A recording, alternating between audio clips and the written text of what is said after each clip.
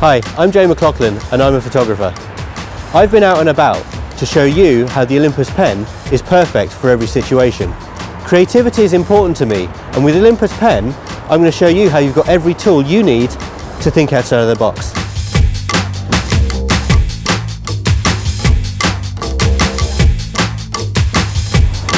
Instead of freezing the action, you can use a long shutter speed, which will blur the streams of the headlights from the cars down below.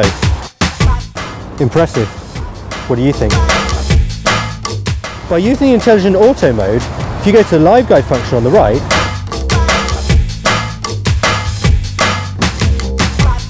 you can select express motions and you can either freeze the action or blur it right out.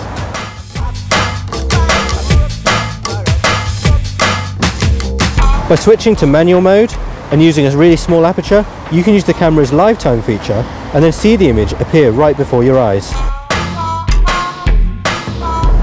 Nice.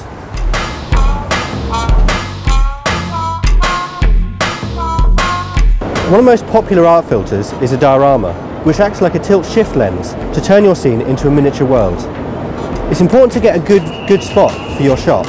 You need to be high up to make your scene have the most impact you can.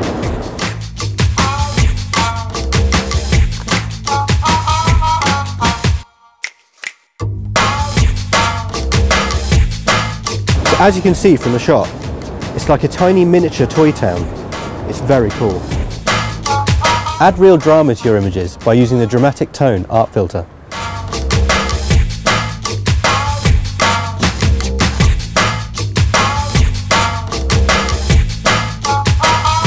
Make your images really stand out by using the pop art filter, which increases the saturation and the brightness and makes the colours really pop.